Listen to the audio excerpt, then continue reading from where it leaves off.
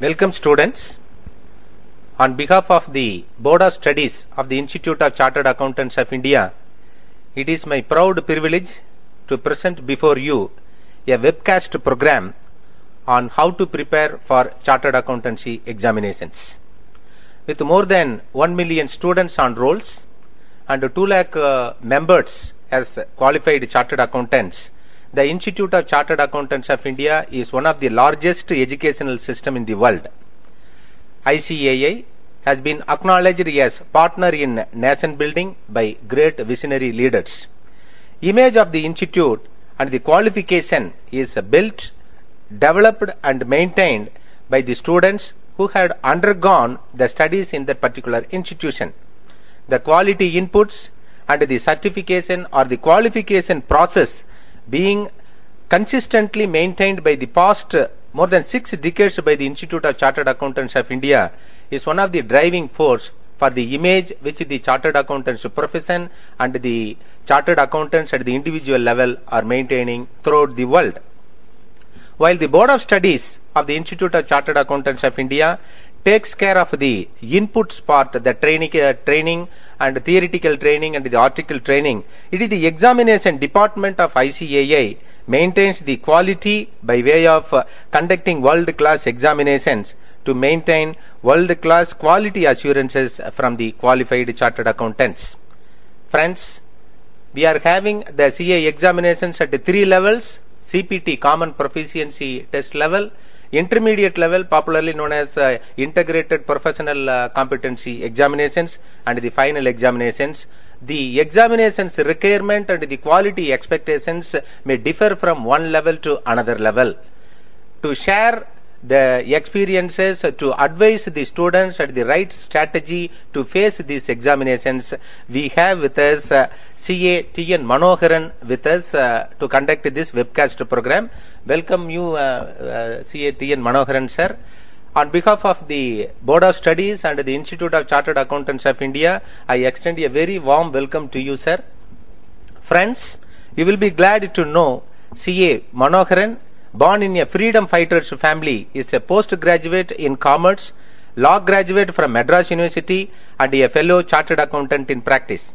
He has authored books for professionals and students on Indian tax law, and he is an acknowledged teacher, having been visited faculty of renowned institutions. He was the president of the Institute of Chartered Accountants of India. He was in the Board of Insurance Regulatory and Development Authority of India and in the committees constituted by Reserve Bank of India, Securities and Exchange Board of India, C&AG and Central Board of Direct Taxation.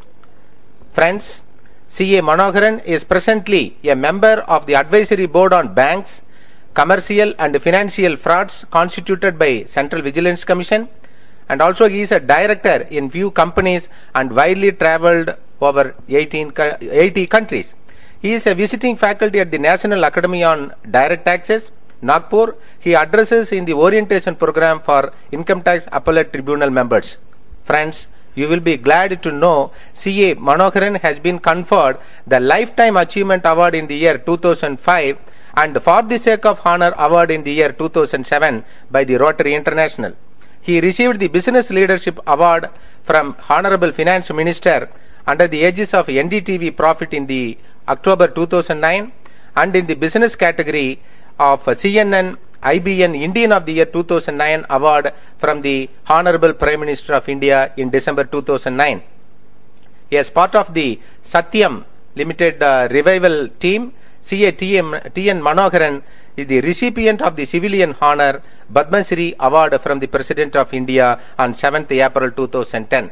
Friends, over to CA T.N. Manoharan sir for his sharing his experience and expertise on how to prepare for the CA examinations. Over to CA T.N. Manoharan. Thank you sir. Thank you Dr. Paramasivan. It's my privilege to be part of this webcast program of ICAI to guide all the students on how to prepare for CA examinations.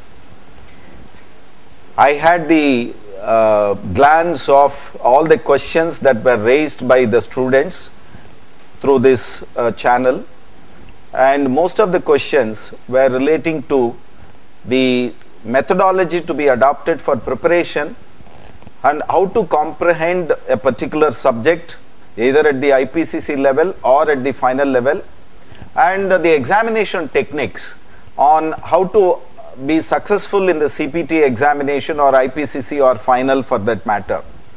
There are also specific questions on the attitude or the approach that needs to be adopted in specific instances. I'll be taking upon your questions as we proceed further, but for the time being, let me tell you in a generic manner that preparation for CA examination, whether it is at the CPT level or IPCC level or for that matter final level, the ingredients are the very same. The approach and attitude that is expected of you is also the same. So therefore, let us not discriminate or distinguish the various levels of examination conducted by the ICAI. Suffice it to say that the CPT level students are expected to be thorough on the basics of the subjects within their syllabus. The IPCC students are expected to have a reasonable working knowledge on all the contents of the syllabus, and the final level students are expected to possess advanced level of knowledge. So this is what segregates all of you into various levels in terms of appearing for the examination. Now, as far as the prerequisites for a chartered accountancy student is concerned, let me say that first and foremost, you should have the aspiration to qualify as a chartered accountant. Unless you have the basic interest to become a professional, to become a finance professional, and do that too particularly as a chartered accountant, the journey will not be as smooth as it ought to be. So therefore, that basic interest you must imbibe within yourself. You must aspire to qualify as a chartered accountant, because that aspiration will be the driving force all through the journey of your preparation at various levels of the chartered accountancy examinations. Having said that, I must also insist upon your ability to work hard, your inclination to sweat it out.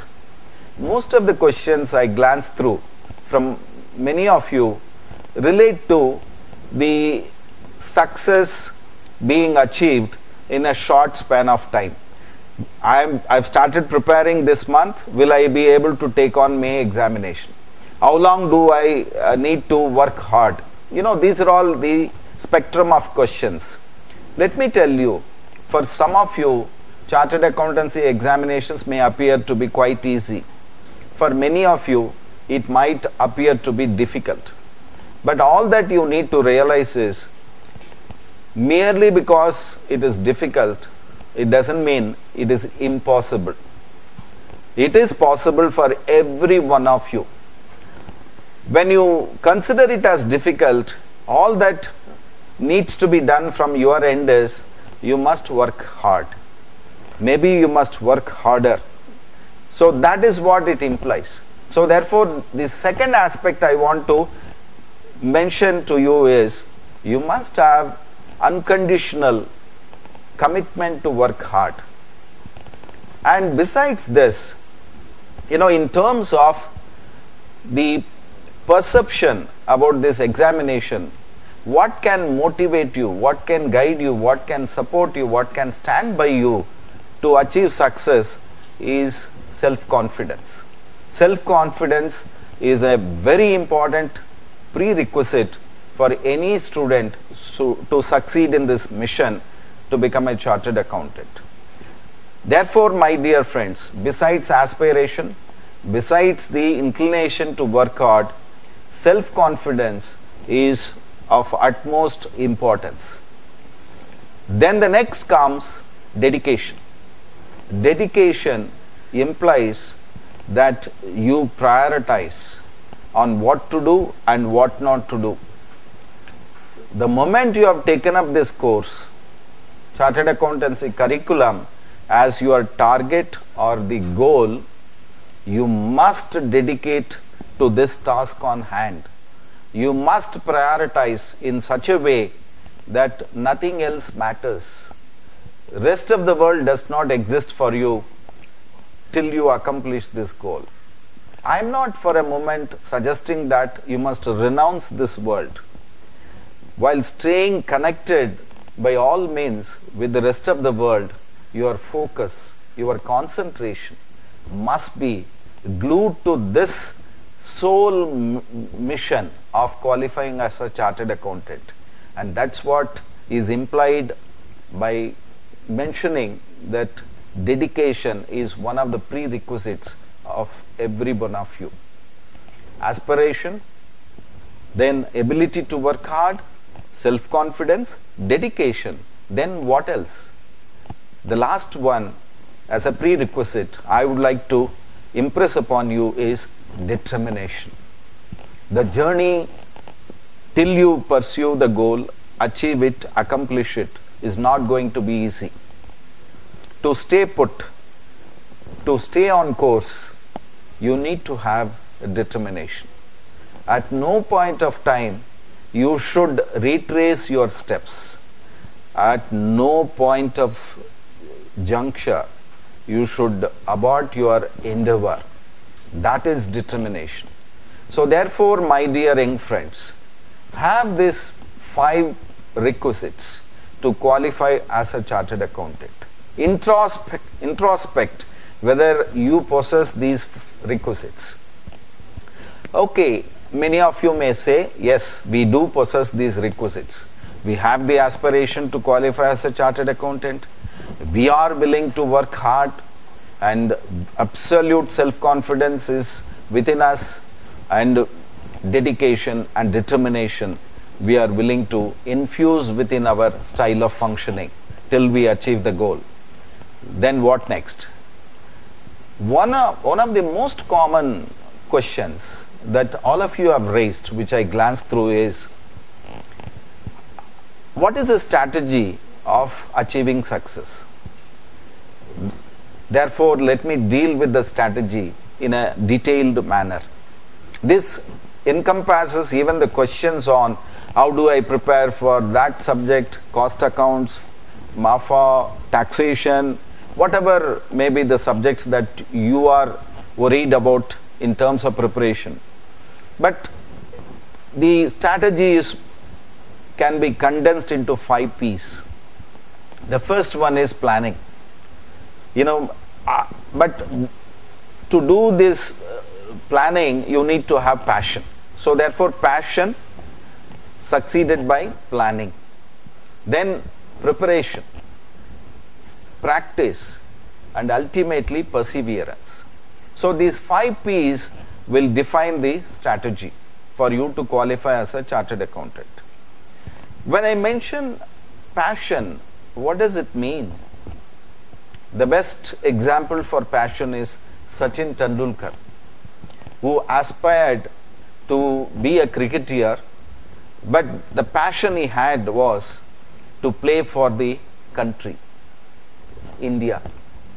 And that passion became a reality when he was 16 years old, and he continues to excel even after 24 long years of playing cricket for this country. And therefore, passion is nothing but the burning desire, the urge, the zeal that should be within you, driving you pursuant constantly to seek for this achievement, to become a chartered accountant. So passion is the hallmark of the strategy that you need to adopt. Then comes planning. If you fail to plan, that means you are planning to fail. There is nothing worth remembering or memorable in your life can be achieved without proper planning. Planning is the basic, essential, inevitable ingredient of your strategy. And in terms of planning, you have to plan on a long-term basis as well as short-term basis. When you look at a corporate entity, they would plan as to what they want to be by 2015. The country as a whole, Dr. APJ Abdul Kalam desired that by 2020 we should be a very powerful nation, a super economy. This is long-term perception. But to reach there, what is that you should be doing on a periodical basis, on a weekly basis, monthly basis? That is short-term planning. So therefore, let us look at what is that you need to be doing on long-term planning angle. First and foremost, you need to be very clear on what kind of books and materials you need to gather for all the subjects in your syllabus. Our Board of Studies brings out with these study materials for each of the subjects, so that in any case you will be getting. In addition to that, maybe one more textbook recommended by ICAI you can possess. So the institute study material plus one textbook would be an excellent combination for you to comprehend a subject and master it.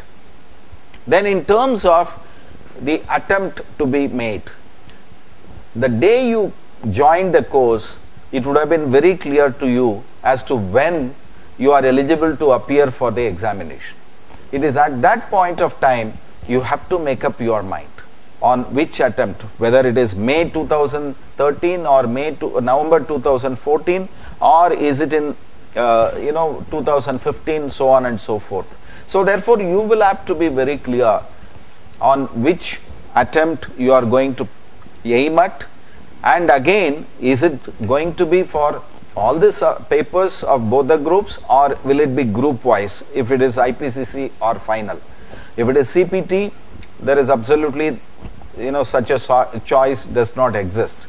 So therefore, make up your mind on which attempt you are going to endeavor to appear, and whether it is for both the groups or for a single group. Then comes, what is that you are going to do? Will it be a self-study or will you attend classes? ICAI also conducts classes in many of the centers, and in some of the centers there may not be classes. And you also have renowned faculties across India who might be taking classes for the students. So it is left to you to choose which mode and which platform you will make use of to assimilate knowledge, to comprehend the subject. Some of the students have also asked, is it possible for me to make a self-study? Absolutely it is possible. There are rank holders who have attained that feat only by self-study. So therefore it is not inevitable that you need to be attending certain classes. But the ability to grasp a subject and the enabling factors which a faculty will be able to guide you in some of the aspects, if you think it is essential for you to excel, it is inevitable for you to qualify, then you can plan for attending classes and time it also in such a manner that it doesn't clash with your practical training, articleship training, and it is also timed in such a manner that it doesn't come in conflict with your schedule for study holidays, revision, all those things. So therefore, planning for attending the classes and timing them in an appropriate manner is also very essential. Then comes the training period in the office to which you are attached. How do you go about completing the practical training for 3 years? And that schedule you must be very clear. And when do you take holidays? And how do you synchronize it to relate to your study holidays and for appearance before in the examination? So these are all matters which you need to plan on a long-term basis.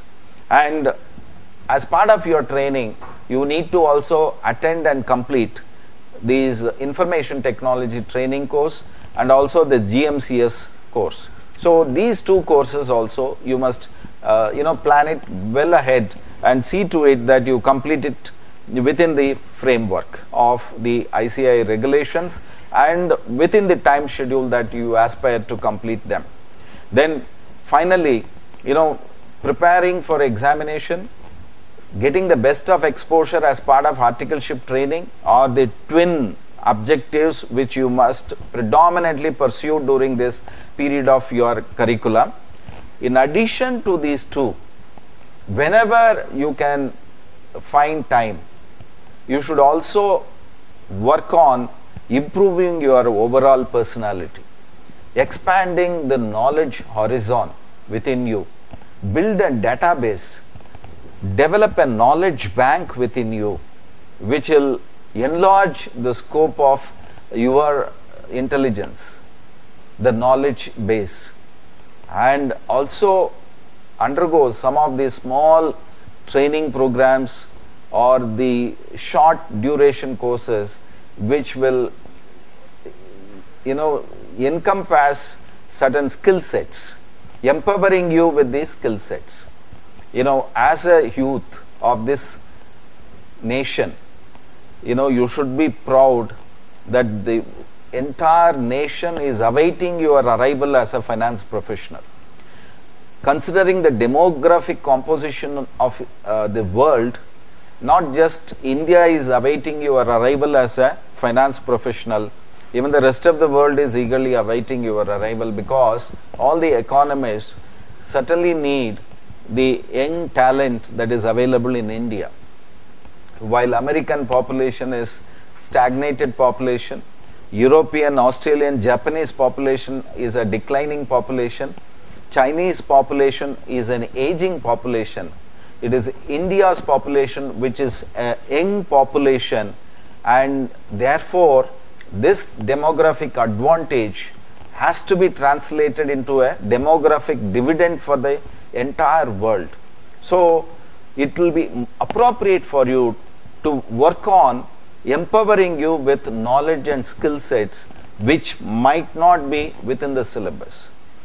To put it illustratively, you need to improve your proficiency in terms of your communication skills, linguistic skills, technological skills, managerial skills, professional skills. All this you can do side by side in your own way, depending on the environment in which you are positioned and the background with which you operate. So therefore that also could be part of the long-term planning. Having dealt with the long-term planning objectives, let me tell you, how do you reach to the goal on a short-term basis? How do you go about planning? First and foremost, you should have the habit of planning on a weekly basis. You should have your schedule. In fact, the best disciplined student, can borrow what he was doing during his school curriculum. In the school, you used to operate based on weekly planners, timetables that are given by the schools, respective schools. So the same discipline you need to continue, because Chartered Accountancy course has vast syllabus, divergent topics, and voluminous study is expected of you. Therefore, unless you have discipline in terms of utilization of time, you will find it difficult to comprehend. So therefore, weekly planner is the first aspect that you should work upon. Secondly, for each subject, you must have a earmarked notebook, or you must have bunch of loose sheet of papers tagged on together, which you can use as the working papers for preparing notes, for jotting down points, for even mastering the theory by writing and verifying the answers, for working out problems repeatedly, many times, variety of problems. All those things need to be done in a systematic manner by having exclusive notebook for each subject. And the notebooks can keep on getting exhausted as volume 1, 2, 3, so on and so forth, till you appear for the examination. So therefore, have that kind of a earmarked notebook or papers kind of an approach. Then the third one is, how do you allocate time? You know, during training period, the time at your disposal for studies would be limited, because you will have to reach the office or the client's place, and then you will return back in the evening, so on and so forth. But all said and done, considering the volume of the syllabus, the best approach is to start from day one. If not from day one, day two. If not from day two, day three. The earlier you start, the better it is. And if you have not started till yesterday, start from tonight, after this lecture. Every day, in spite of your attending to your office training schedule, if only you inculcate within you the habit of reading these subjects at least for 1 hour in the morning, 1 hour in the evening. If possible, 2 hours and 2 hours. In the worst case scenario, at least half an hour in the morning and half an hour before going to bed. If only you develop this habit of consistency, regularity, then it will be very nice for you to offload the burden of comprehending voluminous syllabus. So therefore, my dear students, time allocation is very, very important. During the study holidays also, how do you ration your time for preparation? In 24 hours, you must be in a position to spend 50% for preparing for your exams, ideally 12 hours. Some of you may spend 2 or 3 hours less. Some of you might be in a position to spend at least on few days 1 or 2 hours more than the 12 hours, which is a standardized time that can be used on a daily basis. Even on an average, if you can effectively utilize 10 hours in a day, that would be an ideal effort during study holidays when you have nothing else to do, nothing else to focus upon. The rest of the time should be devoted for sleeping, relaxing and eating, and done in proper mix and rotation.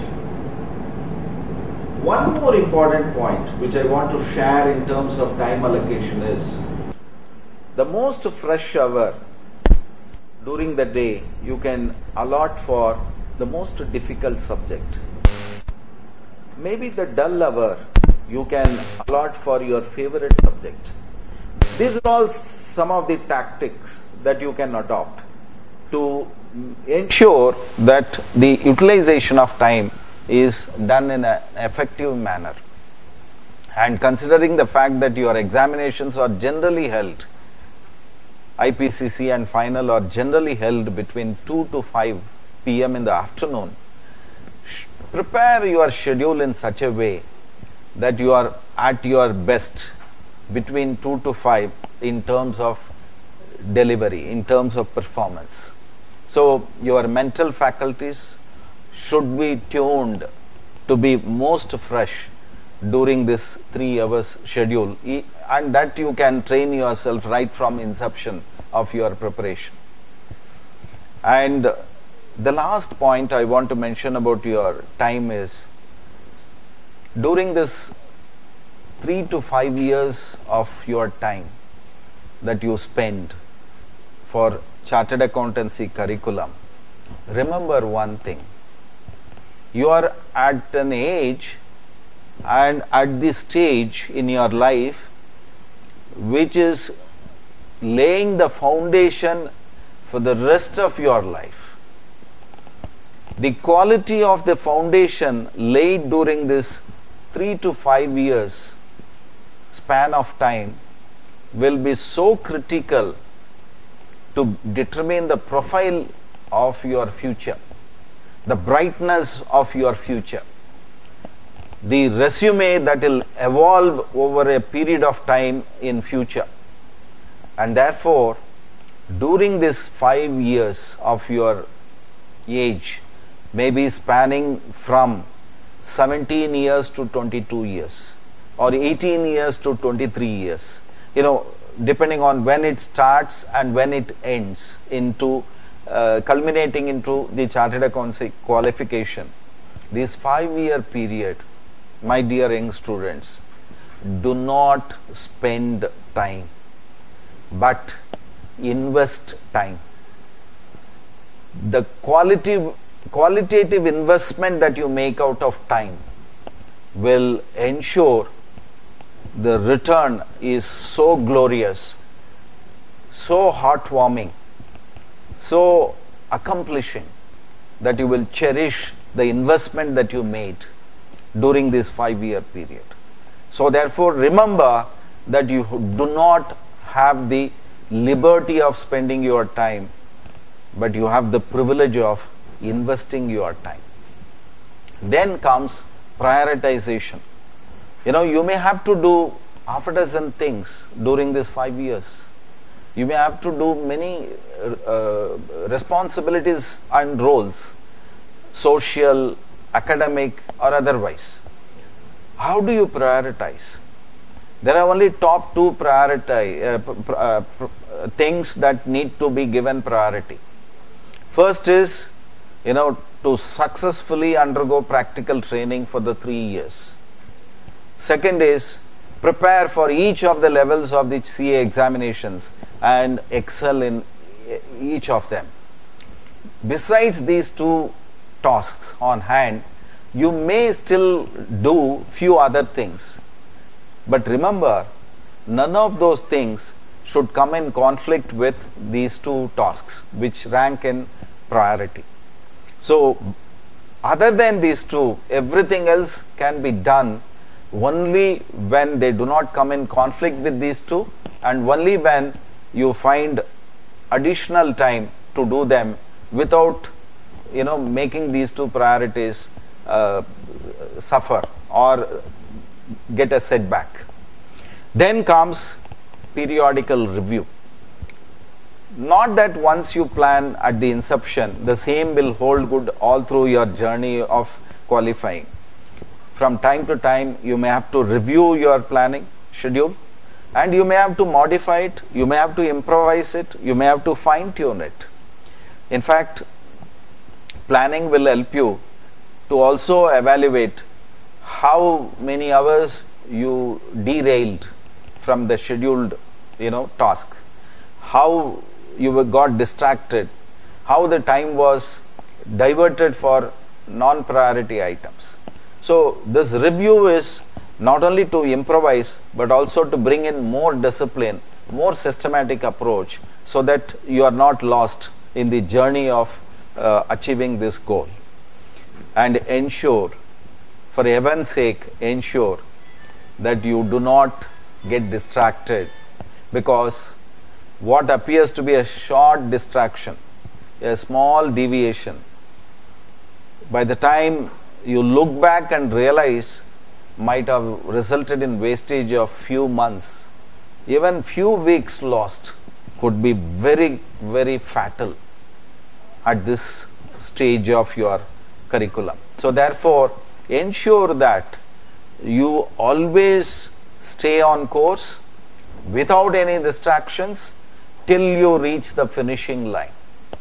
And those who suffer out of the lack of concentration, deviation or distractions, find it very difficult to recoup and recover to march ahead with this target.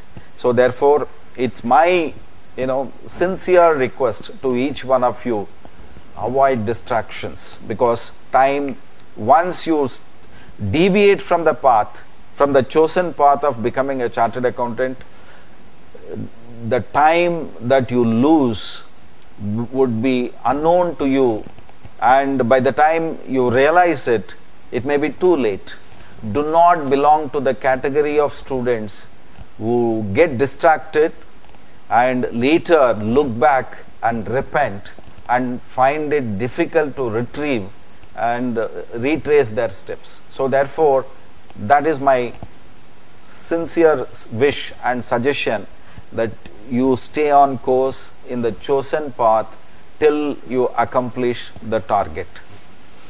My dear young students, now let us come to the critical part of the presentation. Many of you have asked, how do I prepare for that subject, this subject? Let me tell you, the preparation methodology is not different for different subjects. It is uniform. It is the same for every subject in your syllabus. And the preparation methodology, can be comfortably adopted, once standardized for all the subjects. First, let us ask a simple question. When do we start? When do you start preparing?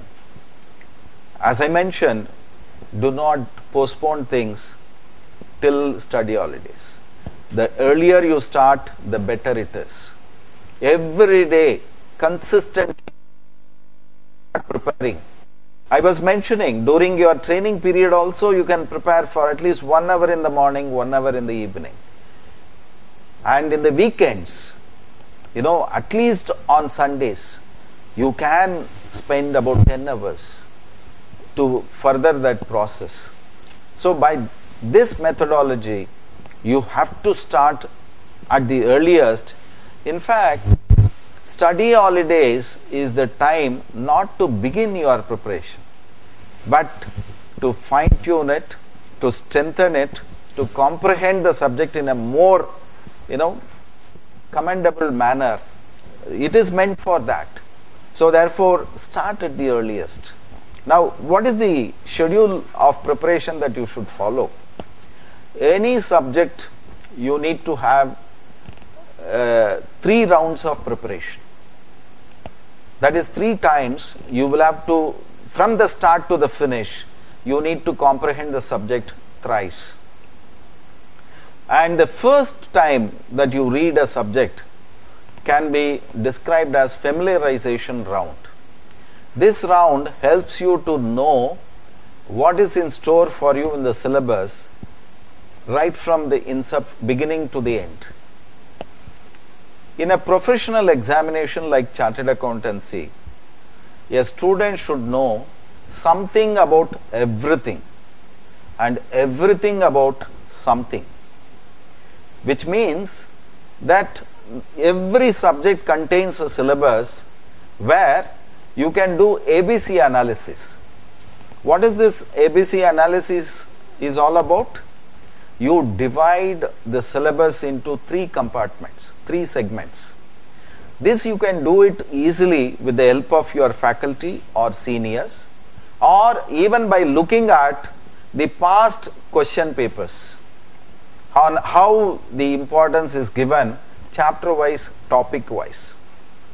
I am not asking you to look into the past question papers for making any omissions or to pick and choose on which topic to study, which topic to omit.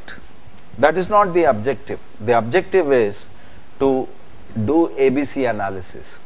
You should be in a position to categorize certain topics within the syllabus as falling within A category, which means they are all very important topics. Then B category topics, which are moderately important. Then the left outs, the rest are C category topics, which are less important. Whether it is more, moderately or less, remember all the topics within your syllabus are important topics. That is why even C category I described it as less important, which implies that you cannot afford to omit them, but you can prorata the time that you are going to spend on the syllabus accordingly. So A category of topics, you need to spend the maximum time. B category, moderate time. C category, lesser time. So proportionately for spending the time, it will help you. And in first round, familiarization round, you need to comprehend all the ABC category of subjects, which shall be a casual reading a reading which you do at a faster pace.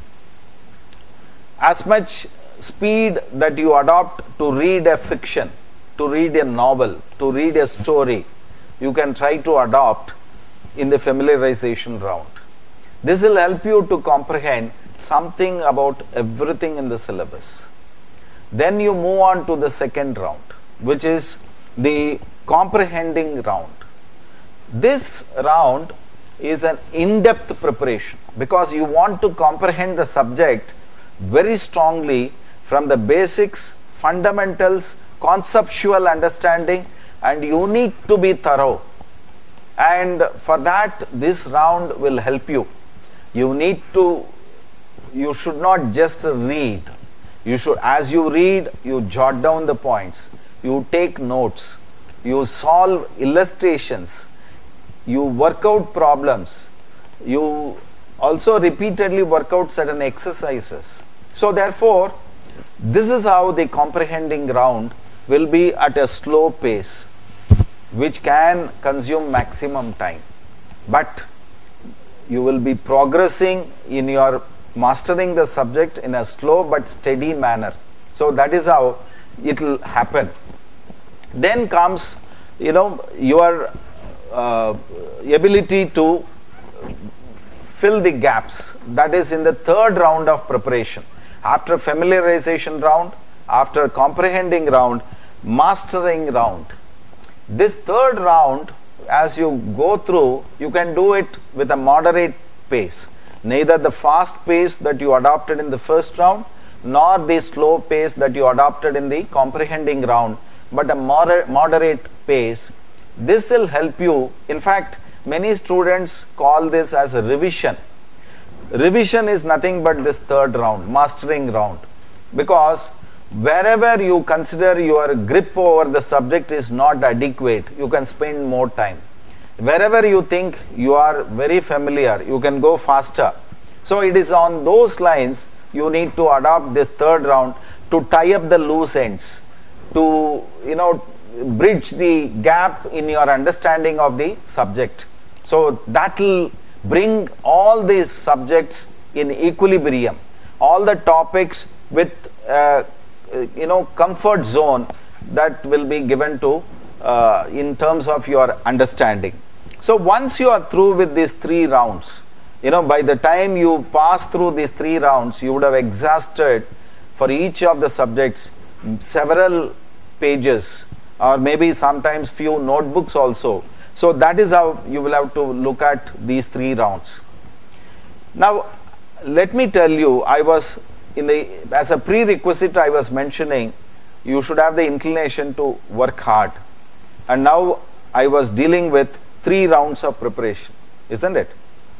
And I emphasized on your writing notes, working out problems, trying to master the subjects. So this hard work and these 3 rounds of preparation you will have to synchronize, because you just cannot achieve something in terms of chartered accountancy qualification by a shortcut method, by trying to adopt an abridged version of preparation. That is not the right approach. Let me tell you an anecdote. One guy wanted to become an expert in shooting. So he approached an expert and requested him to train him in shooting. So this expert agreed, bought him a gun, got him a license, and told him, I am leaving out of station. After 10 days I will be back. Then I will come to your house. I know you have a gigantic wall in the backyard. So we will go to the backyard of your house and then we will practice. After 10 days, the expert came and they went to the backyard, and the expert was stunned to look at the wall, because on the wall in the backyard there were circles of different sizes, and in each of those circles he was flabbergasted to find the bullet mark in the center. Somebody must has hit in each of those circles at bullseye. So he asked, being amazed, who did this? The beginner who is yet to start learning said, I only shot. Then he was astonished. He asked him, for 15 years I have been in this field. Even I cannot do this kind of a precision shooting. So how did you manage to do? Did you go close to the wall and shoot? Then this person said, no, the same distance as all of you maintain before, as a standard practice. Then he said, then you must, you don't need any guidance, you must teach me how to do this. For which that person answered, the answer is very simple, the technique is very simple. All of you draw the circle and shoot, whereas I shoot and then draw the circle. That makes the difference. Let me tell you, my dear young friends, in real life situation, it never happens like this. In a competitive event, in a CA examination, you cannot achieve success by any such shortcut method. So therefore, you need to sweat it out. You need to have a methodical, systematic approach through these 3 rounds: familiarization round, comprehending round, and mastering round, by which you will be in a position to gain command over the entire syllabus spanning over the number of subjects that are contained in your syllabus. We just analyzed as to when do we start preparing. Now it is also time to learn when do we stop, when do we conclude, when do we terminate our preparation. In fact, I asked a batch of students, before your examination, after you complete preparation, what do you do? To put it differently, after you conclude your preparation, before the actual examination, what do you do? The reply was amusing. They said, where is the gap? There is no gap in between our completing preparation and the commencement of the examination. We keep on preparing and the examination comes and we write the exams. That should not be the approach. My dear young students, you must complete your preparation at least 2 weeks before the examination if you are preparing for IPCC, 1 month before the examination if you are preparing for final. What do I mean when I say you must complete preparation? What I mean is there should be nothing new learnt after that point of time. You should not be trying to gather new information related to the examination. No new knowledge acquisition after that cutoff date. So therefore, once you draw a line, say for example, if not 1 month, at least you should be in a position to conclude your preparation. Let us say for May examination, you should have completed your preparation by today. For November examination, by October 10th, you should complete your preparation for CA final. And then the next question will arise. What do you do during this 20 days gap? For IPCC, that 2 weeks gap before the commencement of the examination. That takes us to the next P. Having the passion, you have done the planning, and you also did the preparation through these 3 rounds, which I described.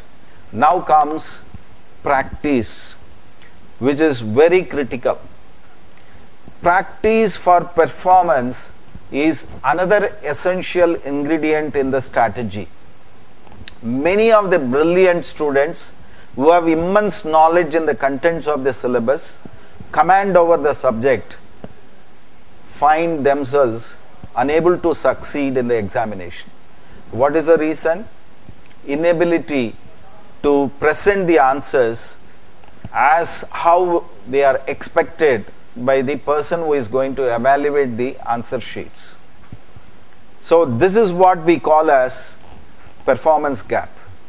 You have the ability to perform, but you are not able to deliver. And that is where practice to perform is very, very critical. You will appreciate, my dear young friends, when I say it is not the question of you are knowing the answer that gets you the mark. It is your ability to enable the examiner to know what you know that gets you the mark. Then how do you enable the examiner to know what you know? Only by writing model examinations. At least 2 mock exams for every subject is an essential one. I am not for a moment trying to say that you just cannot pass without writing model examinations, because some of you in the audience might say that I qualified IPCC without writing model exams. Maybe possible. I am not trying to say that you cannot pass without writing model examinations. All that I am trying to say is you cannot fail if you have written model examinations. Why not ensure, secure your pass by writing model examinations? Because, you know, for some of these students who prepare well, who attempt, who fail, but recovering from that failure, learning from that failure, gaining experience from that first attempt failure, in the second attempt they get all India rank. The reason is the experience they have gained. Now, why do you gain experience in the real examination? Why not you gain experience by writing model examination and learn the lessons, identify the mistakes that you are capable of committing, eliminate them, eradicate them, minimize them, and go to the real examination as a seasoned examinee. So 2 model exams for each subject makes it 16 model examinations for final. So you should be in a position to write 2 model examinations in the same sequence or in any sequence before you appear in the real examination. And one critical question which many of the students have asked: how do we revise before the examination? Because many students who find that they need 48 hours to revise a subject, 36 hours to revise a subject when halfway through their preparation, remain in the same pace of revision even just before the examination. Therefore, in spite of the fact that ICAI provides 1 holiday in between 2 examinations, you are not in a comfortable position to revise the whole subject. You feel the time is inadequate. When we were writing exams, there were no holidays in between the exams. We used to write consecutively on consecutive days. And there are certain professional bodies who hold their exams, 1 exam in the morning, 1 exam in the evening. So how do you manage this revision is one of the critical questions which many of you have asked. Let me answer that particular point. See, as you write 2 model examinations for each subject, your ability to revise faster also is inculcated in you. Maybe initially you needed 36 hours to revise a subject. That time should come down to 24 hours, 1 month before the examination. And as you are revising for 2 model exams, it should still get condensed into 12 hours, 15 hours. You should be in a position to effectively revise by the time you reach the real examination, twice at least, if not thrice. Twice you will be in a position to successfully revise for your examination. That will be the pace, that will be the speed with which you are able to comprehend the subject. Initially when you read your notes, you may have to read word by word to assimilate. Later, line by line to assimilate. Later, much later, para by para.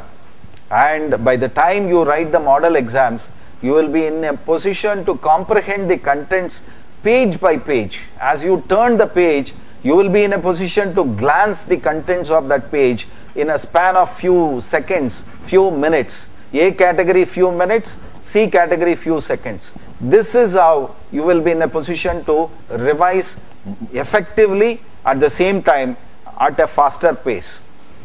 Let me also tell you at this stage, my dear young friends, from modern, comprehension round to the mastering round, also you would have solved many problems.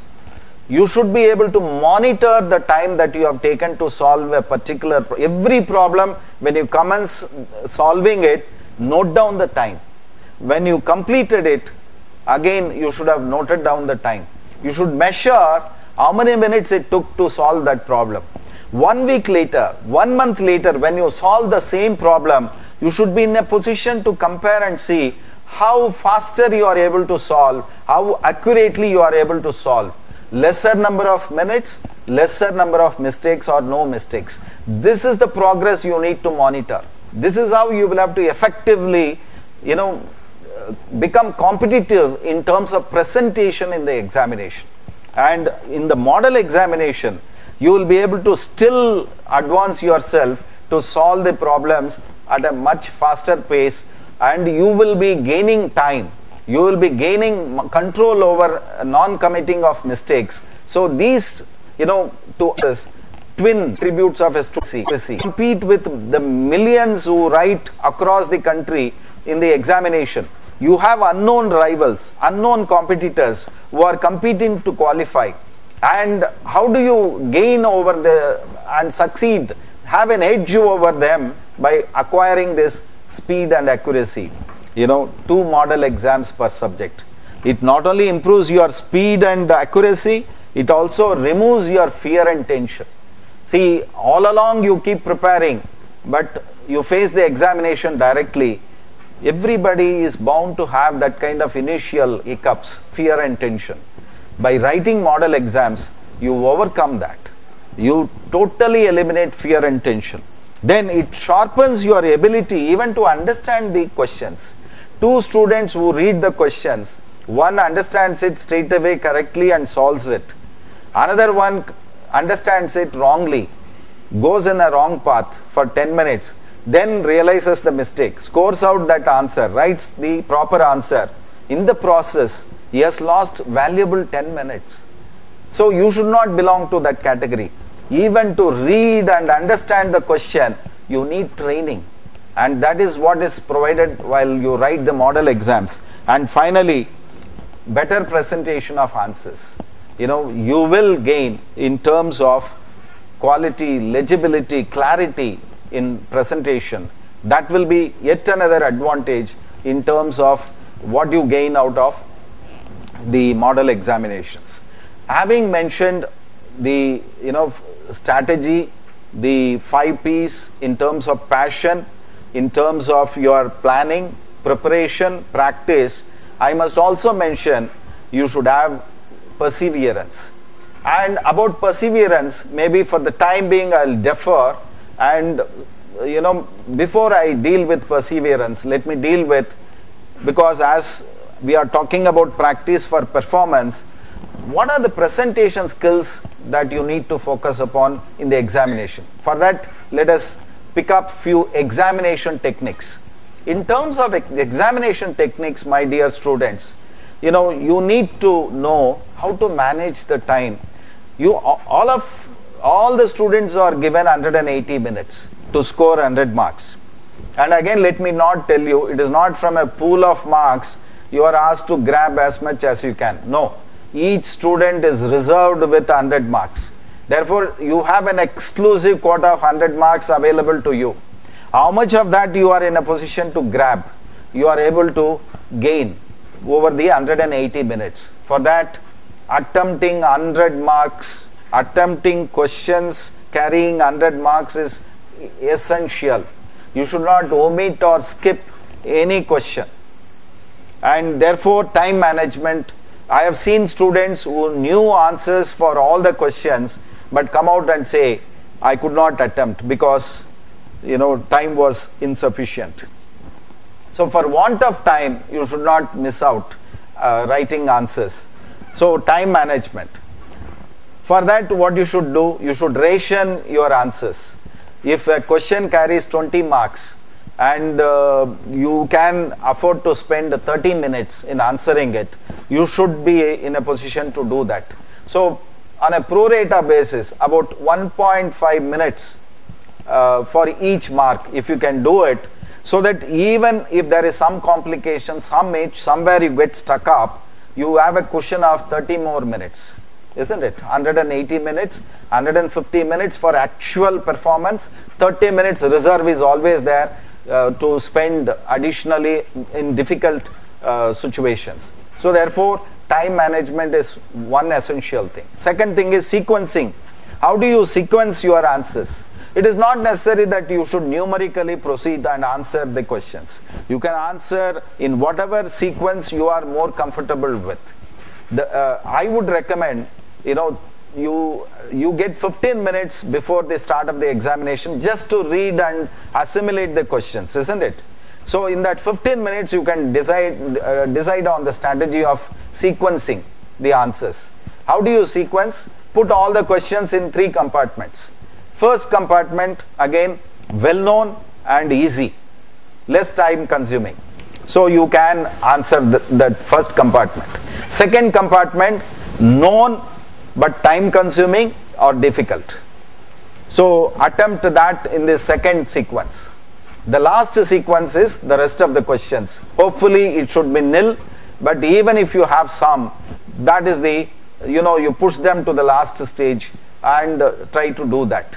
And even in that first or second compartment, you thought it is known and easy or known and time consuming, attempted to do it, but you get stuck up somewhere. Allot few grace minutes, few additional minutes to resolve it, to crack it. But still, if it is not falling in place, what do?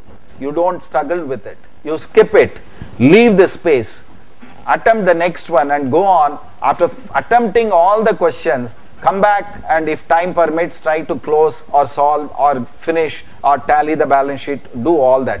In a professional examination, it is not necessary that you must perfectly finish it for you to get the marks. You will get proportionate marks. So therefore, sequencing is another technique. Then working notes and assumptions must be part of your answer. It is not enough if you just give the main solution. You have to support your main solution with assumptions that you made or working notes which were used to draw the conclusions. Then legibility and clarity. Do not make it a cumbersome process for the examiner to read your answers and a lot. I am not saying your handwriting should be beautiful or all that. With whatever style you have practiced, legibility and clarity. And again, in a professional examination, quality and relevance go together. It is not the size of the answer that matters. Brevity is good enough. But brevity coupled with quality, legibility and clarity should get you the best of the marks. So that is how you should be in a position to proceed in terms of examination techniques. Let me also tell you, what happens in difficult situations. You are prepared well and you go to the examination hall and you meditate for a few minutes or seconds and you think of your parents or your teacher or the divine, you invoke the divine blessings. All that happens. You take deep breath and position yourself and you are ready to collect the question paper and read it, analyze it, decide the strategy, sequencing, and then you have 180 minutes to perform, isn't it?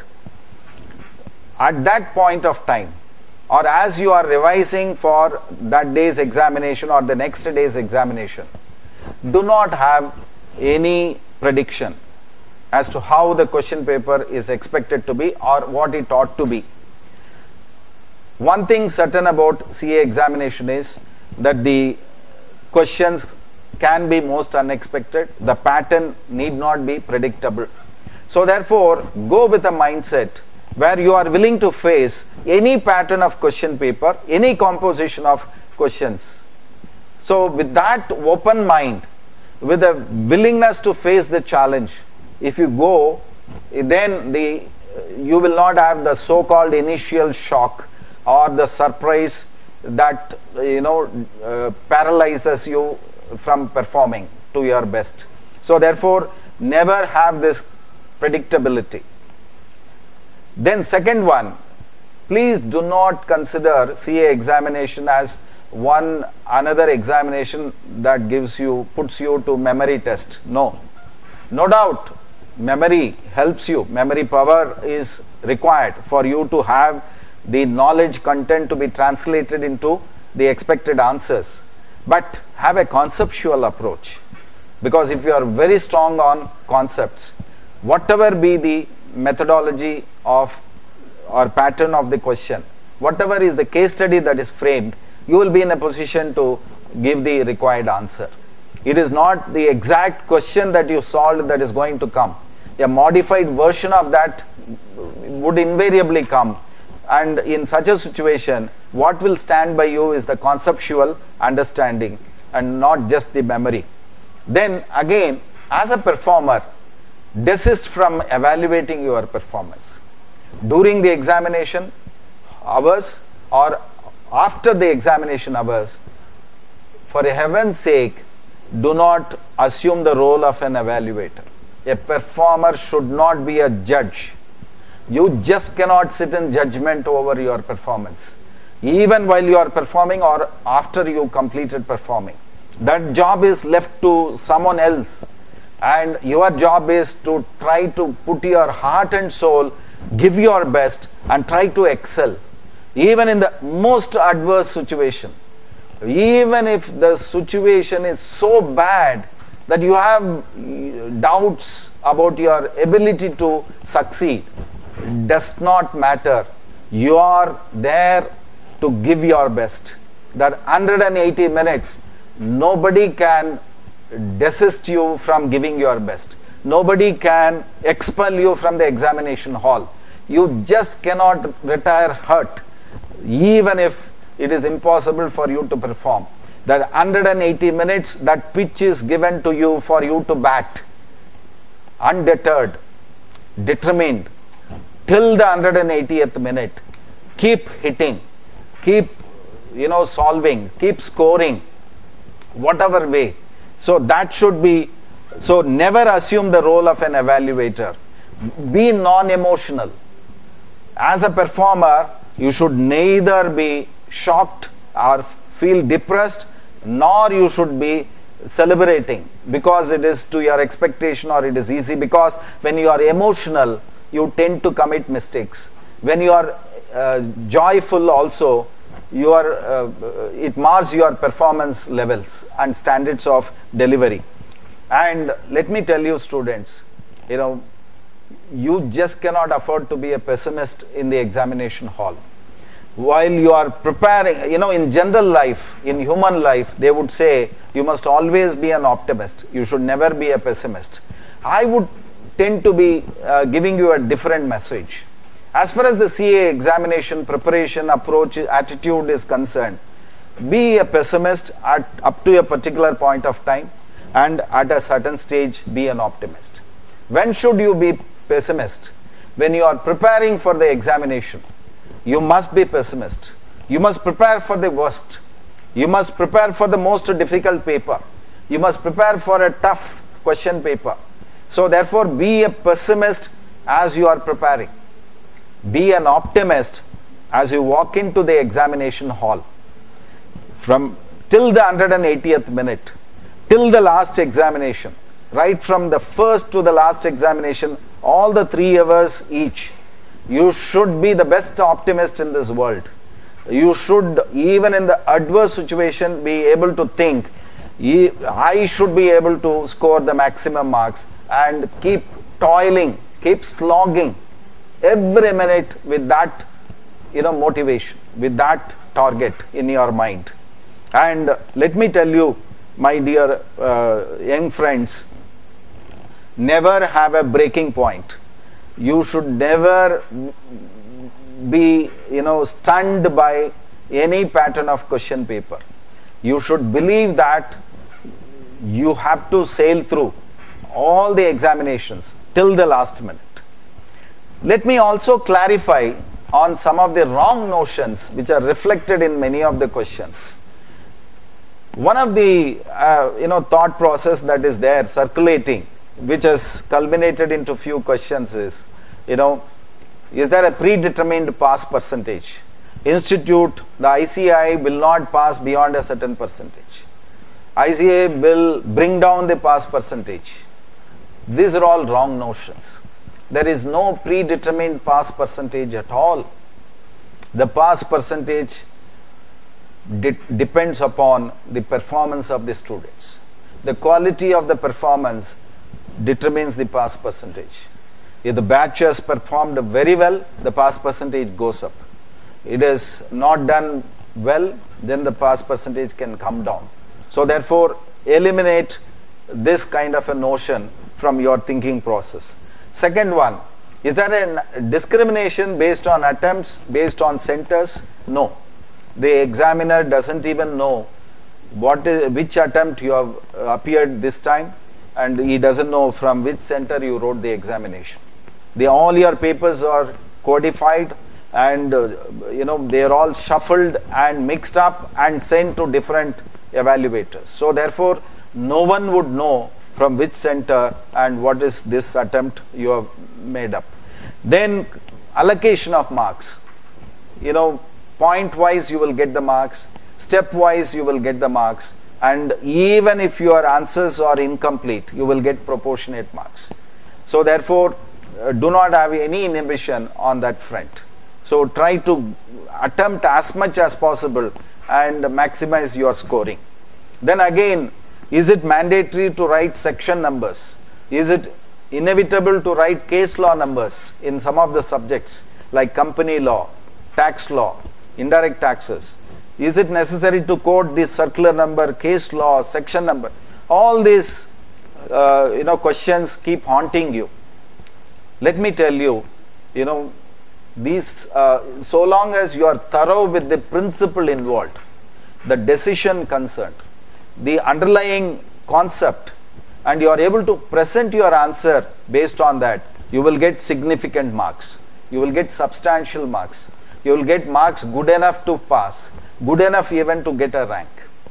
If additionally you are in a position to write here and there few section numbers or few names of the cases where it has been decided, if you are in a position to refer to some citations here and there, that will enhance your scoring ability.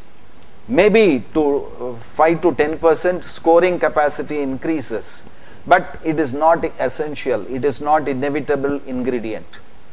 And therefore, do not stretch yourself to strain, to remember all these numbers artificially. In fact, let me tell you, if you adopt the strategy which we have discussed, putting your heart and soul, you enjoy preparing it because the passion is the driving force, and you plan methodically and invest your time, and you have these 3 rounds of preparation, familiarization, comprehension and mastering rounds, and you also write 2 model examinations, which is practice for performance. In the habit of writing the answers, comprehending the contents, you will be able to remember some important case laws, some important section numbers. Let it be 10, let it be 20, let it be 30, depending on the capability of each of you.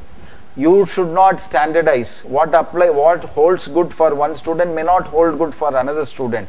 You will have to adopt and mold whatever suggestions and recommendations I have given you so far. So therefore, you will be in a position to write as part of your answer some of the relevant section numbers here and there, some of the relevant case laws here and there, but it is not all that essential for you to achieve success or to excel. So with that comfort zone approach, you can pursue and adopt. And having said this, attempted to remove some of your wrong notions, let me come back to this last P. as part of our strategy, perseverance. Let me tell you, friends, it is possible that some of you who are listening to me have already appeared and failed and feel shattered about it, quite disappointed. It is possible that some of you had an excellent academic career. Track record is so brilliant. You were university first, you were school first, you were college first, and you were recipient of certain medals, gold medals, for some of your accomplishments in the academic pursuits. But first time you face failure in the chartered accountancy examination. Do you think an isolated event defines your personality? A single failure mars the growth path or the brightness of your future? No. Do not allow certain events, certain isolated events, to define your personality. Failure is nothing but deferment of success, postponement of success, success being kept in abeyance. But that is not the end of the road. Let me tell you, my dear young friends, there is no situation in your life which you can describe as end of the road. At the most, it is only a bend in the road. All that you need to do is take a deviation and still reach the destination. You will be in a position to reach the destination if only you have perseverance.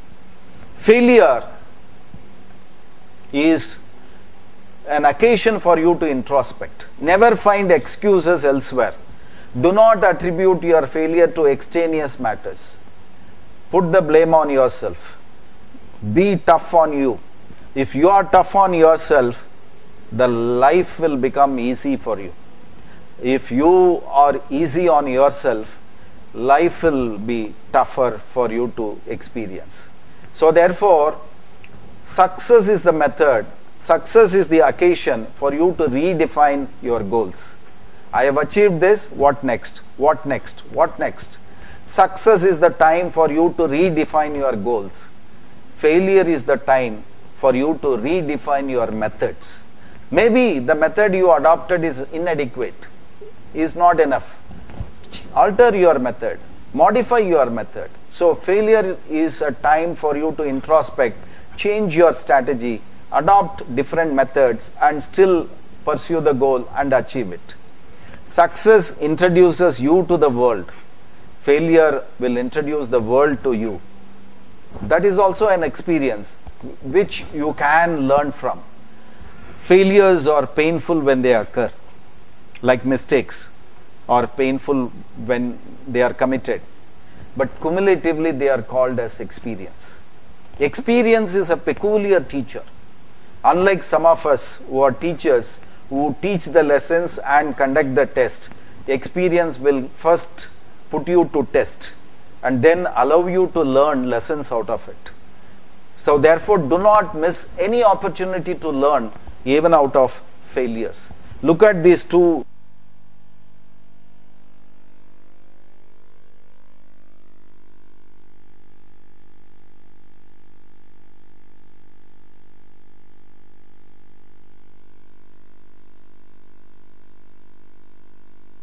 Out of his failures. Look at Abraham Lincoln. The failures he encountered were enormous. At every stage he encountered failures. But he reached the pinnacle of glory by assuming office as the 16th president of US. And he lives now with eternal existence in the history books, in the annals of world history, US history. And what made it possible? Look at any legend, any legendary personality, any champion in any event, any field, any walk of life. Do you think they have come up without facing failures? No. They encountered failures. They've overcome. They surpassed. It is not the distance that you travel that matters. It is the hurdles that you crossed that makes the journey pleasing and charming when you ultimately achieve the goal. So therefore, from that perspective, my dear young friends, do not give up. Winners never quit, and those who quit cannot win. And some of you may think, is it possible for me to achieve, considering my background, my humble background, and the family background, the curriculum that I have passed through? Is it possible for me to comprehend CA? Look at these two great personalities. Srinivasa Ramanujan, whose contribution to mathematics, field of mathematics, was immense, which holds good even now. And Dr. APJ Abdul Kalam, as a young boy, he used to distribute newspapers to the household doorsteps. And later, what he became? The first citizen of India. After which, whatever he says, the newspapers are carrying it to the households. And all of us are from humble background. Many of us are from humble background, which makes us think that we may not be able to cross the barriers that appear before us. We will not be able to reach the glorious position which others have reached. No. A teacher in a school asked the children, what is the similarity between Pandit Jawaharlal Nehru, Dr. Ambedkar, Dr. Radhakrishnan, so on and so forth? There was a pin drop of silence. One student stood up and said, they were all born on government holidays. But the real truth is, when they were born, those days were not government holidays. It was only by what they accomplished later in their life, by the passion with which they contributed to the society, to the nation, the manifestation of their personality, the reverence that they inculcated in the human mind, that culminated into the government declaring those days as government holidays. And therefore, each one of us, when we were born, the world did not take notice of our birth. Maybe our parents and few relatives took notice of our birth. We were not born to Aishwarya Rai and Abhishek Bachchan to be reported in the newspapers. That was not in our choice. But the same position need not continue all through our life. If Saina Nehwal can attract the world's attention by our, shuttle badminton skills, if Sachin Tendulkar can attract the global attention by his cricketing skills, why not you attract the world's attention by your professional skills, by your technological skills, by your finance skills? It is possible. Each one of us can surpass all the hurdles and bottlenecks that we face in our life and can qualify as chartered accountant and accomplish what others think as not possible to achieve. So therefore, my dear young students, it is possible for each one of us to pursue these goals. Whatever mission that you undertake, it is not difficult for you to accomplish. Each one of us need to justify our existence. How do we justify our existence? By trying to achieve things and make our parents, our well-wishers, our teachers, and the society and the nation feel proud about us, about our achievements. And it is possible for every one of you to overcome the limitations in which you are positioned today and look beyond and cross many more milestones before you reach the goal. If India's balance sheet is prepared, assets and liabilities are positioned, where should you fit in that balance sheet? You should fit into that balance sheet. You must justify your existence as somebody who should be reckoned with as the proud citizen of India. Where should you fit in yourself in the balance sheet of India? I am not for a moment trying to suggest that you must fit into the asset side of the balance sheet. You can be on the liability side, you can be on the asset side. But if you are on the asset side, try to be the goodwill of India. If you are fitting in on the liability side, try to be part of the general reserves so that this nation can draw out of you and declare dividend to the humanity at large. So with that in mind, you should be able to face this challenge and comprehend and march ahead and achieve the success. And there are only three kinds of people in this world. First, who make wonders happen. Next, who watch wonders happen. Third category, who wonder what happened. But I want all of you to belong to the first category and make wonders happen.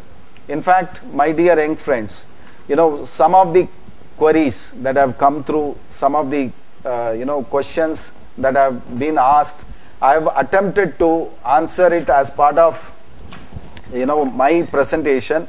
But let me see if there are any further questions that need to be addressed. Now, how to learn the section and retain them in the memory for presentation in audit or law paper or any paper. That is one of the questions. As I was mentioning, only by practice, by writing model exams, by writing and solving, by writing theory, taking notes, you will be in a position to remember the section numbers or case law names. One guy wanted to improve his memory power. You know what he did? He followed a suggestion given by his friend, bought memory pills, and the advice was, take 2 pills in the morning, 2 in the evening. 20 days you must consume and your memory will improve. So he started consuming, and after 6 days he was searching for the bottle because he forgot where he kept the memory pills bottle. Artificially you cannot improve the memory power. You can improve memory power only by getting more and more familiar with the contents of your syllabus. That familiarity will come only by the habit of writing, by the habit of solving, by the habit of working out. So it is mere reading will not help your memory power. It's by writing, because you write your answers by that method by which you should practice to improve your memory power. You just cannot buy a book on how to swim, read it 100 times and go and jump into the swimming pool and participate in a swimming competition. You have to literally practice by being in the waters how to swim, how to do the strokes, what kind of strokes and how much it takes. You should measure, you should monitor your progress, and consistently, then only you can participate in a swimming competition. And that is exactly the same. To present answers and improve your memory power, you need to practice. You must practice recapitulating, recalling the answers, and that you will do it only when you write model exams. Another question says, please tell me, is it necessary to quote section number? I have already answered this. It is not necessary, but by the method of your preparation, you will be in a position to quote few sections here and there, few names here and there, and that is more than good enough. And even if none of the answers contain section numbers or case law names, but in substance the answer is correct, you will get excellent marks. Kindly tell me something about the answer sheet evaluation with respect to IPCC and final. As I said, point by point, examiners are instructed to deliver the marks, and step by step marks are there. Proportionate marks you will get, and therefore you should not be finding it difficult. Then doing a foreign language course during my articleship. As I said, besides preparing for your exams, besides undergoing your training sincerely and get the practical exposure, side by side you can always empower yourself with knowledge and skill sets. And one of the skill sets I mentioned is linguistic skill sets. So it would be wonderful if you know one regional language, one national language, one international language, and beyond that, if time permits, nobody can stop you, more the merrier, but not at the cost of the top two priorities, namely practical training and preparing for the examinations. Then how do you prepare for theory papers?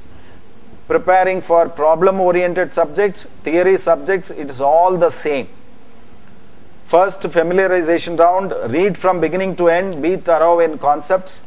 Second round, comprehension round, even in theory subjects, jot down notes, points, and diagrams, draw charts, flow charts. Try to understand the subject, comprehend the subject. Even in problem-oriented subjects, write the theory first. Be thorough on the concept of holding company, subsidiary company, then solve problems on those concepts. So learn the theory on break-even point, on operation cost. Just be thorough with the theory, then solve the problems. So that is how in every subject the approach is the same. Then another question is about how do I bridge the gap in my preparation because I am not able to present whatever I prepare. Model exams. 2 model exams is the best way to prepare. Modula mark pannirundha on the questions. So all those are some of the techniques that you need to adopt. Then yet another student is asking, will I be able to understand the concept without attending any coaching classes? As I said, self-study should be good enough. Only thing is you need to plan well in advance because the time that you will consume will be longer. So on that basis, you will have to approach. Whereas with the help of a faculty, you should be in a position to master the subject much faster and better. You can pick and choose also for which subject you need all that guidance. Then I want your help and to know how to prepare for costing and financial management and taxation. As I said, there is no different techniques for different subjects. It is only the same approach that is required to be done. Which is the most scoring subject in CA final? You can ask the same question in IPCC also. Which is the most scoring subject? Interesting question. I'll answer this like this. You ask for statistics from the ICAI in any attempt, which is the first mark in every subject. You talk of auditing, you talk of company law, you talk of indirect taxes, direct taxes, MAFA, any subject you ask for the first mark. I'm not asking about the marks of a student who got All India first rank. Even All India first rank, if you see it, one subject it might be in 90s, another subject 50s, another subject 60s. No, that is not what I am suggesting. In every subject, in every attempt in the history of the institute, you ask for the first mark in any subject, you will be surprised to know it is always in 90s, if not at least in 80s. What does it prove? It proves that every subject is a scoring subject. Because some student is able to score in 90s in any of the subjects. Somebody has scored 90s in whatever subject you think it is difficult to score. So it is not, there is no deficiency of scoring capability as far as the subjects are concerned. Every subject can be a high scoring subject. It is only the aptitude that you have, the inclination that you have, the motivation that you have with which you pursue the subject, that translates into the scoring capability. So therefore, every subject is a high scoring subject. Another student says, I study a lot, but even I am not able to cross 55% due to poor presentation. As I told you, preparation is one part of the whole strategy. Presentation is a critical part. So practice for presentation, for performance in the examination. Please write 2 model examinations for your, for example, if it is final, start with the first paper, write consecutive days, 8 examinations, ending with indirect taxes. Then second model exam, start with indirect taxes, end with the first paper on accountancy. So that your real exam accountancy is facing you and you are already ready for that. Then how to answer a practical question in the final examination, auditing subject. Is another important question the student has asked. See, in your examination, if there are straightforward questions or questions on concepts, many of you find it easy to answer them.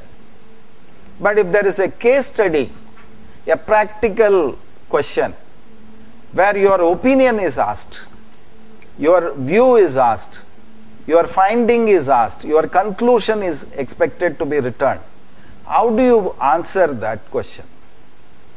Whether it is in auditing paper or in company law paper or in taxation paper, or for that matter any paper, when a practical case study is given and your view is asked or your opinion is asked, present your answer in 3 parts. First part of the question must contain the facts given in the question, analyzed by you in simple language. Whatever is information is given in the question, in the case study, you are rewriting it by splitting them into simple sentences as how you have understood it. In fact, I can tell many of you, when you read the question, you will understand it to a certain extent. When you pick out the facts or the information in the question and analyze them in your own way, the understanding will be much better, much clearer, 100%. So, first part of the answer, you are only picking out the facts and information and analyzing it. First part. Second part, for these facts, what principle you have to apply? Which assurance standard gives that principle? Which section gives you that principle? Which case law gives you that principle? Which notification, gives you that principle? So borrow that principle and write that. Second paragraph, second part of the answer will contain only the relevant principles, concepts involved.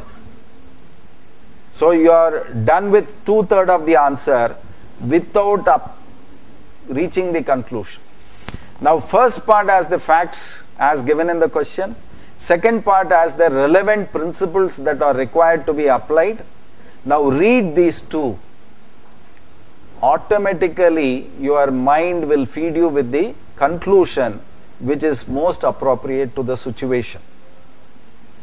Then you write, given the facts, given the principles involved, this is the conclusion. So the third part only should contain your findings, your conclusions, your solutions to the case study, which will get the critical marks. I have seen many students writing the answer by starting with the third part first. This expenditure is not admissible because you have stopped thinking for the answer within few words and concluded it, and for the rest of the answer you are going to justify what conclusion you have already reached. Have an open mind, pick out the facts and write as first part, recapitulate the principles applicable and write the second part, read them. You have phenomenal amount of time. As you do these two parts, your subconscious mind will be processing the facts and the principles to give you the solution, give you the answer. Comfortably you will reach the right conclusion. And that third part, assuming, just for argument's sake, even assuming your conclusion is not the appropriate one, the way you have analyzed it, the way you have incorporated the relevant principles correctly in the second part, you will get proportionate marks. So therefore, adopt that pattern to answer practical questions. How to manage time during articleship period to study? As I said, morning 2 hours, evening 2 hours. If not, at least morning 1 hour, evening 1 hour. Otherwise, at least half an hour in the morning, half an hour in the evening. Coupled with weekend, about 10 hours, 12 hours to supplement your preparation. Consistently keep doing. By the time you get study holidays, you would have been through with most of the subjects, and then the revision will happen effectively and you will have time to write model exams. Is it necessary to have guidance from outside? As I have already told you, it is not inevitable, but student to student the perception can be different, and again you can pick and choose for the outside external guidance. Whether model answers are available with examiners at the time of evaluation of papers? Yes, they are provided with the model answers, and they are also instructed about the pattern of allotting marks, and there are checks and balances, and students' interest is preserved with utmost care at all stages, so that for no fault of the student would not suffer. That is ensured by the ICAI. Subject-wise guidelines, as I said, all subjects have to be treated alike, and what strategy applies to one subject applies to all subjects. So you need not discriminate or differentiate. Only one aspect on which you can differentiate or discriminate is in apportioning the time. You need not distribute the time equally to all subjects. You can distribute them equitably. So some subjects may demand more time, some subjects less time, so that you will know, and it will not be uniform for all students. So equitable distribution of time can be done. Do we need to prepare for all topics from the books provided by ICAI? As I said, ICAI study material plus one textbook will help you to comprehend and master the subject thoroughly. You can use them to complement each other. You can keep ICAI material as the base material and textbook as the referencer, or for certain subjects you can keep the textbook as the base material and keep ICAI material as the referencer. And even to solve variety of problems, you can borrow problems from the materials of ICAI and the textbooks, so that will give you wider exposure in solving more and more problems. What is the way to score good marks? The whole lecture is about how to prepare with a view to score good marks. And sometimes students lose out on marks mainly because they spend too much time on solving one question. Suppose there is a compulsory question which carries 30 marks, 25 marks. The student keeps logging to solve that question, and in the process he spends 90 minutes. So 90 minutes for 25 marks, and for the remaining 75 marks he will be struggling, he will be rushing to spend the remaining 90 minutes, which is an incorrect approach. So 2 points, as I said, time management, ration your answer and time proportionately, sequence it accordingly, so that and nothing comes in the way of your attempting 100 marks. That is one approach. Second approach is, suppose there is a lengthy question. Fortunately, you have 15 minutes to read the questions before the 180 minutes commence. That make use of it effectively. Second thing is, when the question is very lengthy, how do you present the answer? How do you approach it? How do you handle it? How do you attack such questions? Do you remember the story of an old man and his 3 sons, which you must have learnt it in the school? See, the father was concerned about lack of harmony or unanimity among the sons. They keep quarreling always. So the father calls the 3 sons, gives them a bundle of sticks, asking them to break it. Each one of them try, they are not able to break the bundle of sticks. Then the father asks them to open the bundle, take one by one, stick by stick, and break it. They are able to break all the sticks smoothly, easily. The moral of the story is, united you stand, divided you fall. Now you may ask, what is the relevance to the CA examination? Whenever an examiner is giving you a lengthy question, remember it as bundle of sticks. Look at it as bundle of sticks. So examiner has bundled so much information and asking you to break it. If you keep looking at the bundle, you get astonished by the size of the question, you will not be able to break it. Open the bundle. Pick out information in segments. So one set of information will help you to do working note number 1 and solve and reach one figure. Take another set of information and working note number 2, working note number 3, 4, 5. So arrive at the components of the answers by picking out information and solving them in bits and pieces. And side by side write some of the assumptions or notes. Then whatever derivatives you have got out of the working notes, you bundle all of that and give it as the solution to the examiner.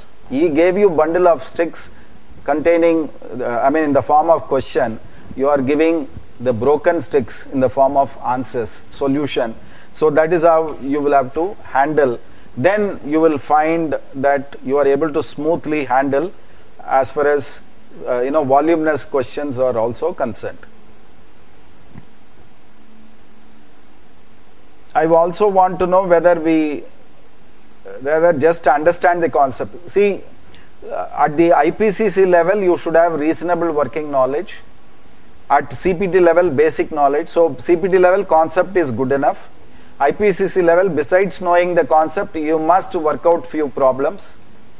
And at final level, you should be prepared for practical case studies, analytical questions, and you should be in a position to apply the principles you know in different set of situations or questions. Then yet another thing is, how many years question paper should we solve? As you are preparing, there is no standardized set of question papers that you need to solve. As you are going through the comprehension round, mastering round, pick out at random basis few questions and try to solve them. Besides, you are going to answer 2 model question papers, isn't it? So include some of the past question paper questions also as part of the model question papers. So in that process, if you are able to glance through or solve about 5 examinations, 5 attempts, that should be good enough. Then 2 months left, how to prepare for CPT. CPT is an objective type of questions to be handled. So and if in +2, if you have done CBSE syllabus, the syllabus of CPT more or less relates to that, barring that you need to know little more about certain subjects like maybe economics or mercantile law, but otherwise accountancy or quantitative techniques, all those things are more or less synchronizing with the 12th subject. So therefore you should be in a position to master and revise and then approach and write the objective type of questions which are asked in CPT examination. So that should not be any posing any difficulty for you. As we are nearing the time allotted to us, that is 8 p.m., let me see whether there are any new questions that I can take up. Some of the students are asking, is it mandatory to study RTP before exams despite material? See, it is a question of testing your knowledge through various materials that are available. And RTP is one such good source of questions with which you can test, you can compare, and you can verify whether you are up to the mark, up to the standard. That's all. See, suggested answers, RTPs will empower you with an idea as to how to go about making presentation of answers.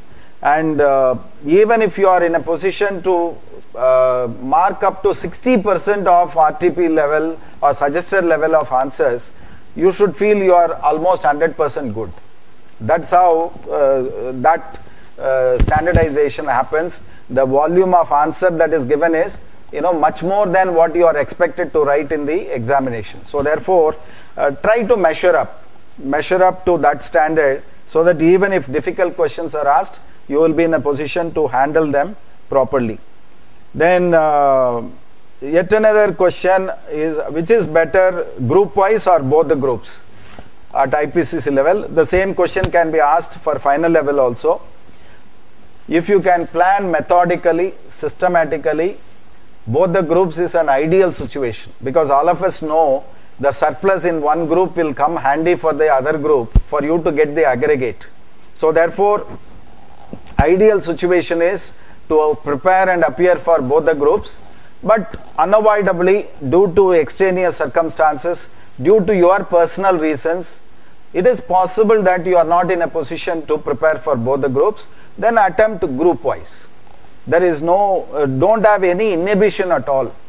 If consciously you believe that your caliber in terms of digesting so many subjects at a time is not easy, then take a conscious view that I will prepare group wise and appear group wise. Absolutely no difficulty. Your self-confidence should be sustained by your actions. So therefore, don't put yourself in a situation which is beyond your comprehension and then struggle with a low level of confidence. So therefore, ideal situation is to attempt both the groups, which most of you should be able to easily do it, but exceptionally you can opt for group wise appearance also. Numerical sequence while solving an examination is an image maker. What the student is trying to ask is, if I answer the questions 1, 2, 3, 3A, 3B, 3C, 3D, then 4, like that, the person who is evaluating will get a good image about the student, that he knows everything he is answering. Don't go by that kind of a illusion. This is only imaginary feeling. Look at a situation where you know the first question moderately and you write it. In the process you commit 2-3 mistakes. Second question you don't know at all, I mean you know the least, but still you are answering the and then the third question, brilliant presentation. What kind of impression you have given to the examiner? The examiner will form his opinion also based on the standard of your answering. So therefore, I would recommend the third question, which you know the best, could have been answered at the first. That's why I said divide all the questions into 3 parts. Well-known, easy, answer. Well-known, difficult or time-consuming, answer. Then finally, rest of the questions can be attempted. That would be an ideal way of approaching. In practical problems, does presentation such as drawing of accounts with pencil, writing, all these things, the small things of drawing the line, neatly numbering it, and where do you finish your answer, how do you start your answer, and how do you number the points, how do you refer to the working notes, everything matters. These are all small, tiny things, but in gathering 100 marks, all these things cumulatively play a role. And 2 students who write the same answer, I may not be surprised, one getting 5 marks out of 6 marks, another getting 4 marks out of 6 marks. Both have written the same answers. But the method of presentation has got this student 1 mark more than the other student.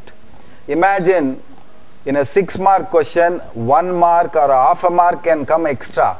How much will come in answering all the questions like this? Purely out of your presentation skills. They do matter in your scoring capability. How to avoid fear on examination days. If you are prepared by adopting the strategy that we discussed just now and write 2 model exams, you won't know the meaning of fear as you walk into the examination hall. You know how you will walk into the examination hall after writing 2 model exams? You will walk in challenging within yourself, if not me, who else can pass? If not now, when else am I going to pass? I am going to pass this attempt with best of the marks. With that confidence you will be walking in. Fear will be unknown to you. So therefore, conclude your preparation effectively, at least 2 weeks for IPCC, 20 days for final before the examination, and use that time gap for revising and writing model exams. 2 model exams. You can set your own model exams. In your own study place, you can write for 3 hours, 2 to 5 model exam, and in the night, 1 hour you spend on correcting those, evaluating that, for reassuring yourself. Don't bother if you have committed mistakes, if you have omitted points, because only by committing mistakes and by identifying those mistakes, you will ensure you will not repeat those mistakes in the real exam. And your memory power will be improvised. It will be strengthened. What points you missed out which you have noticed, you will not miss it in the real exam when those questions come. So you have to destroy the fear. And destroying the fear by writing model exam is the best way to achieve it. How much answer we should write for each question is the next question. Maybe I'll take that as the last question. As I mentioned, in a professional examination, it is not the size of the answer that matters. It is the quality of the answer, the quality, brevity, clarity, legibility with which you write the answer that matters. Those qualities will automatically come to you if you have only the first round, familiarization round, I have asked you to read. Second round onwards, it is a sin if a CA student sits to prepare without a pen and a paper or a notebook. From comprehension round to master round, then to practice for performance by writing 2 model exams, everything is by writing. So as you keep writing, solving problems, working out solutions repeatedly, and monitor the progress in terms of speed and accuracy, automatically you will know how much to write for each question. Only one additional point you can bear in mind, the number of marks given to the question. Suppose the one question is asked with 20 marks, you write accordingly a little bit lengthy answer. Same question, short notes, 2 marks, write limited points, write 2-3 points, maximum 4 points. That is good enough for 2 marks. Maybe if it is carrying 20 marks, you try to write 20 points. So ration your answer. The size can be proportionate to the number of marks that are given, but otherwise what matters is the quality and not the size. So with this thought process, I wish you all the very best. May success come to you by the methodology of your preparation, dedication and determination. I am sure you will all qualify as chartered accountant. I look for a day when all of you will emerge out as chartered accountants and join this noble profession, and I'll be happy to feel that all of you are my colleagues in the profession. So with that positive note, I appreciate ICAI Board of Studies for organizing this 2-hour webcast program so that students across the country, geographical locations are benefited, and I'm sure you can pick up as many points as suits you in the process of this presentation and mold it, adopt it to suit your environment and your personal background, and come out with flying colors. Put your heart and soul, give your best. Success awaits you. All the very best. God bless you. Thank you.